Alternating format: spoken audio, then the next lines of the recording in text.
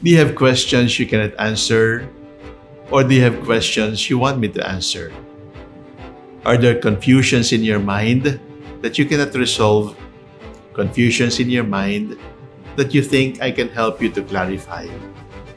You can tell me your confusions, your doubts, your questions. I promise to answer what I can.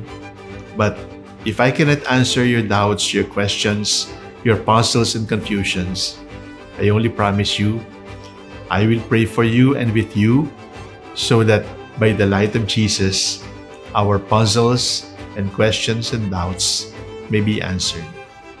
Some questions cannot be answered.